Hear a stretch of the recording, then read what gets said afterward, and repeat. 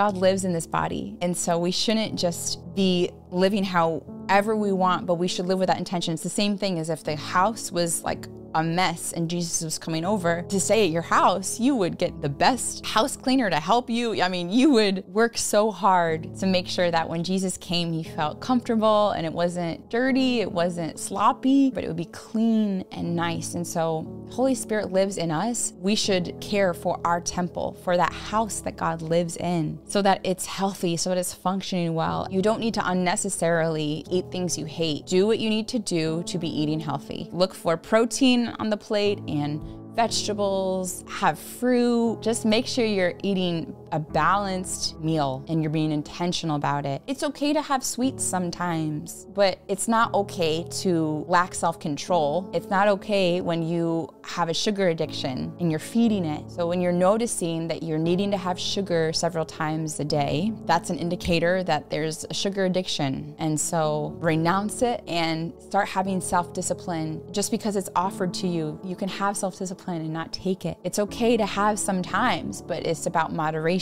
And it's just so important that you're not doing it because you're like, I just want it, I just have to have it. Eating well, you'll find that you feel better, and even eating it. Once you start doing it, you'll find you'll eat something and you feel like this is healthy and this is good for my body, and you feel good.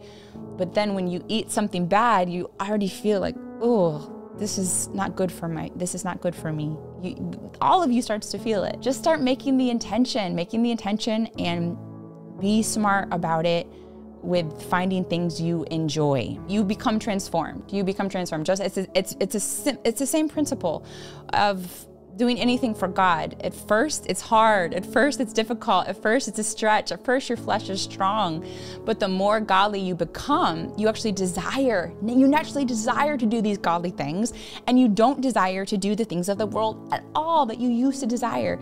So you need to just start taking that step, make that intention, so God can transform you. God lives in this body, and so we shouldn't just be living however we want, but we should live with that intention. If the house was like a mess and Jesus was coming over to stay at your house, you would get the best house cleaner to help you. I mean, you would work so hard to make sure that when Jesus came, he felt comfortable and it wasn't dirty, it wasn't sloppy, but it would be clean and nice. And so Holy Spirit lives in us. We should care for our temple, for that house that God lives in, so that it's healthy, so that it's functioning well. You don't need to unnecessarily eat things you hate. Do what you need to do to be eating healthy. Look for protein on the plate and vegetables, have fruit. Just make sure you're eating a balanced meal and you're being intentional about it. It's okay to have sweets sometimes, but it's not okay to lack self-control. It's not okay when you have a sugar addiction and you're feeding it. So when you're noticing that you're needing to have sugar several times a day, that's an indicator that there's a sugar addiction. And so renounce it and start having self-discipline. It's okay to have sometimes, but it's about moderation.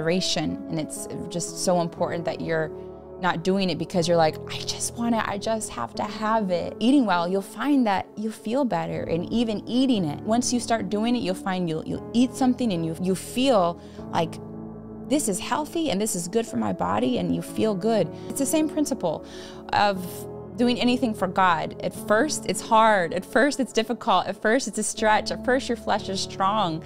But the more godly you become, you naturally desire to do these godly things, and you don't desire to do the things of the world at all that you used to desire. So you need to just start taking that step, make that intention, so God can transform you.